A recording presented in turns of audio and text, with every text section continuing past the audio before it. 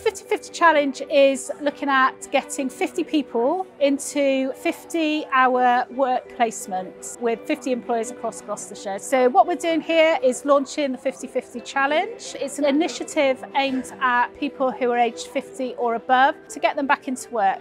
I think it's an untapped market. I always have done. As a company, we've always employed people based on what their abilities are rather than their age. So I think it's an amazing initiative, and if it gets more employers involved in it and giving more people of this particular demographic age an opportunity to get into employment in Gloucestershire, we fully support that.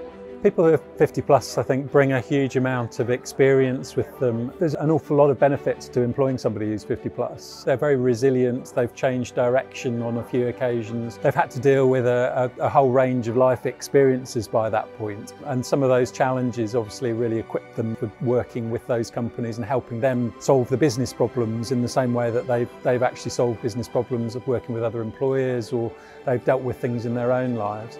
They also have got a whole range of skills that some people may not recognise straight away.